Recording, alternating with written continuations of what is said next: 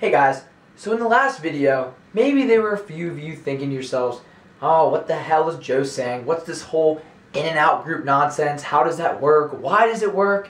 Well, I'm glad you stuck around because in this video, we're going to draw Diels Alder transition states and something called the Endo Effect.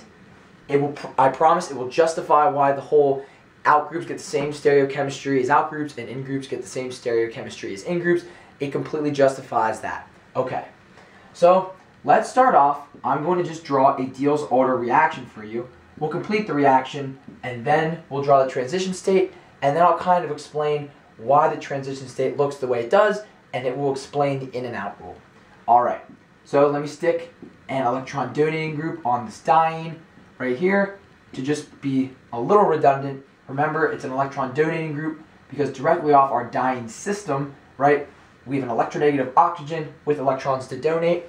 And just to save you guys the resonance, because I bet you guys have done that in the last worksheet, dealing with predicting the product and aligning dienes and dienophiles, if we do the resonance, right, the negative charge would end up down there.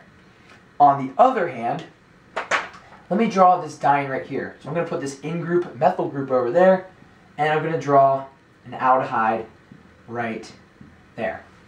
So the heat over the arrow signifies we have a Diels Alder reaction. So let me predict the product, right? So let me draw our stock cyclohexane ring with the double bond right there. If I number these positions 1, 2, 3, 4. Oh, I forgot to say that the positive charge will be right here. So you can trust me that I gave the problem aligned, so we can go ahead and predict the product.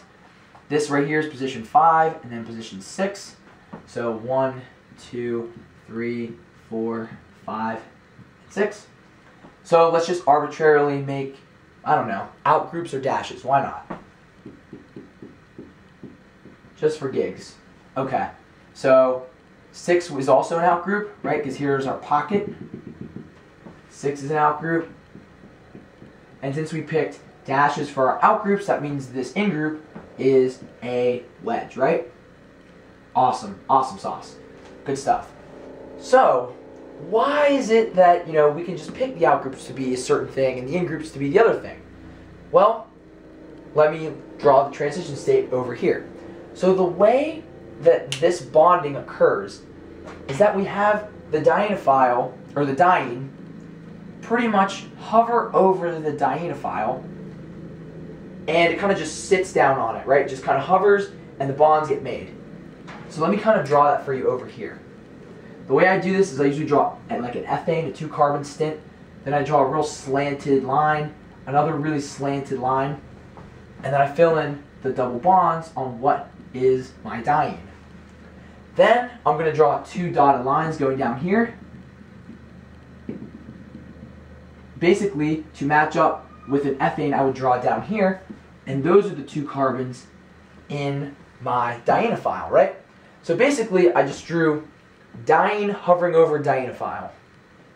So basically we have 2 different scenarios here. We could have this diene hover over and have the methyl group be underneath it, right? Kind of like this. Or we could have this diene pretty much hover over like this and have the aldehyde be out underneath it.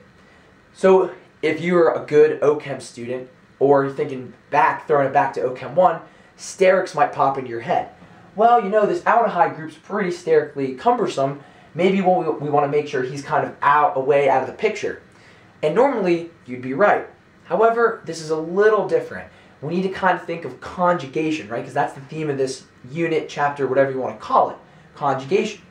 Well, see if you can kind of wrap your head around this. When we drew resonance, right, we kind of have a conjugated system here. We do have a conjugated system here, right? We have a unhybridized p orbital here, unhybridized p orbital here, unhybridized p orbital here, right there, and an electron that can kind of align itself with all these unhybridized p orbitals. Same thing over here. Unhybridized p orbital over here, unhybridized p orbital over here. This carbon right here is unhybridized, and he has a p orbital, and so does this oxygen. He's sp2 hybridized. So right, we have 1, 2, 3, 4 carbons that are in a conjugated system. 1, 2, 3, 4, 5 atoms are in a conjugated system. So this is what the Endo effect is. Basically, we kind of push sterics to the wayside, and we want this diene to hover over the dienophile where this aldehyde can be underneath the diene, because all of these p orbitals, they kind of overlap each other and stabilize the transition state. Let me kind of show it to you on this picture, because that was a lot of words. So if this is position 1 over here, this carbon, position 2 is this carbon, position 3, position 4, position 5, and position 6.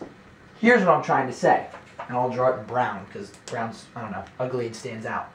Basically, at carbon number 6, right, with this aldehyde, we have two options. We can put the carbonyl going out here where he's not underneath the diene, or we can have him over here where he is underneath the diene that has this O-ethyl group, right? And I'm going to draw the O-ethyl group right here. Well, remember, there's this massive slew of p orbitals, right? And so does this aldehyde have. He has p orbitals as well. So if he's underneath the diene, what we would think to be sterically bad, all of these p orbitals that are right here, they can kind of interact with the p orbitals in the diene, and that's a stabilizing effect for the transition state. So you can see that the out group on the dienophile wants to be in the same way, the same orientation as the out group on the diene, and that's why the in-out group works. Right? Because if this out group wants to be, if this electron withdrawing group who is out wants to be underneath the diene, because this methyl group right here is trans to him on the double bond, he has to, by geometry, he has to be on the other side. He has to be, instead of underneath the diene, he has to be out, not underneath the dienophile. So do you see what I'm kind of saying? That's kind of why we can just, when we predict the product, use the in-out shortcut, because we know that the endo effect is how the transition state ends up. We know that we have all these p orbitals and they help stabilize the transition state due to conjugation. So whenever you have an electron withdrawing group or electron donating group, you know, and they're out, you want them to be underneath the diene on the dienophile. Okay, let me clean this up. We'll just practice drawing another transition state, so now that I don't have to explain the endo effect. Okay, so we'll do 2 more examples, okay? So let me give you this diene-dienophile combination and then the product.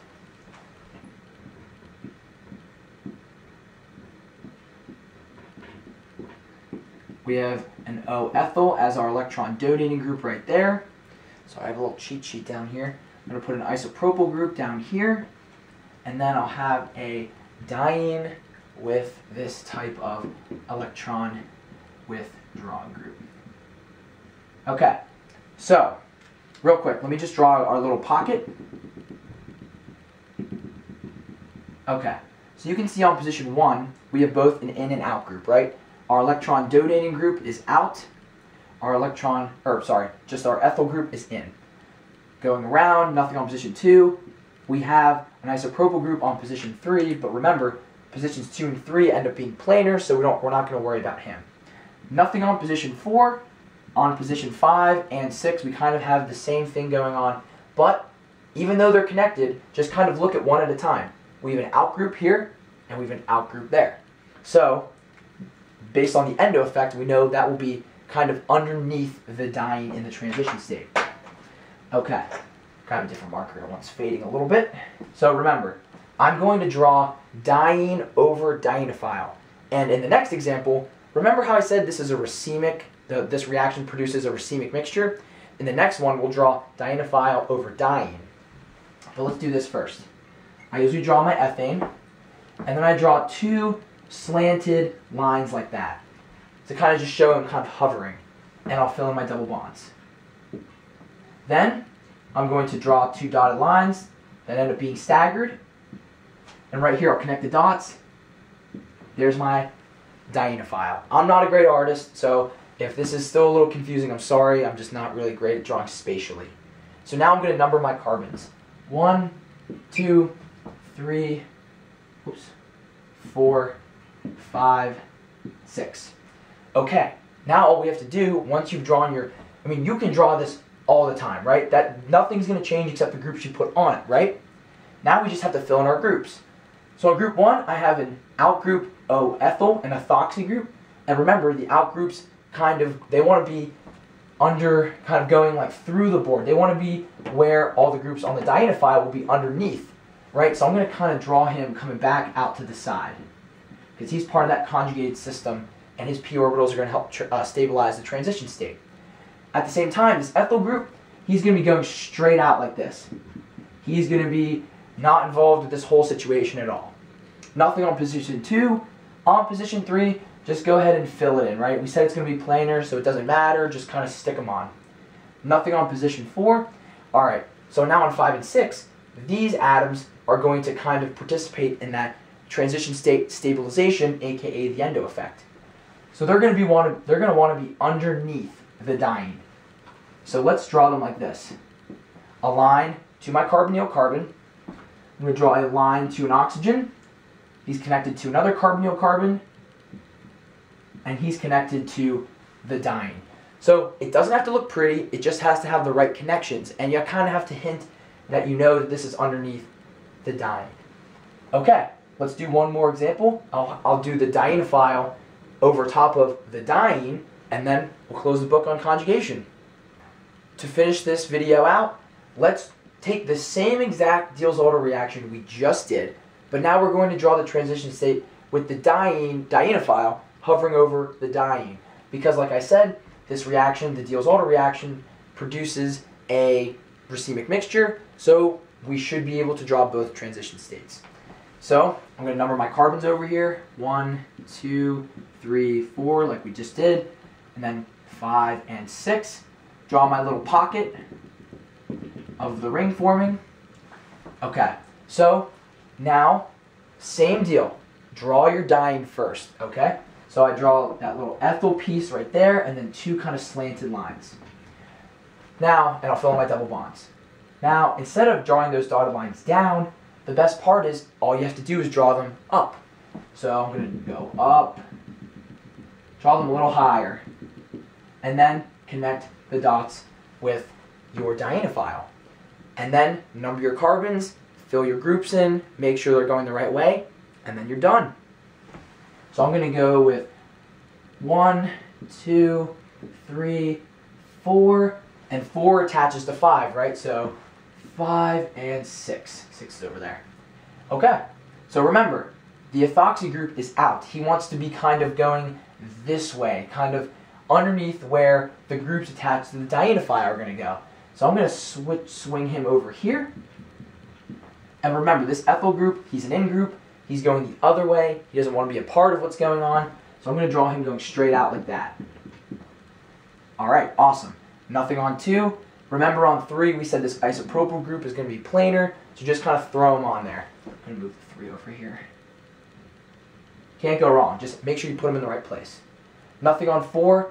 And remember, on 5 and 6, we have 2 out groups. They just happen to be connected. So they're not going this way. They're going kind of through the plane of the board. Line from the dienophile carbon to the carbonyl carbon. He's attached to an oxygen. That oxygen is attached to another carbonyl. And that carbonyl is attached back to the dienophile. So you can see that this ethoxy group is kind of going the same way as the group on the dienophile. Okay, I have plenty of practice for you guys drawing Diels Alder transition states. Make sure you can draw them, you understand the Endo Effect, and then kind of just understand why the in-out rule works.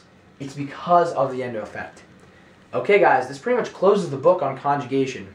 So in the next kind of series, we're going to talk about benzene. We're all going to be doing chemistry on a benzene ring. I promise you it's pretty interesting and pretty fun. See you later.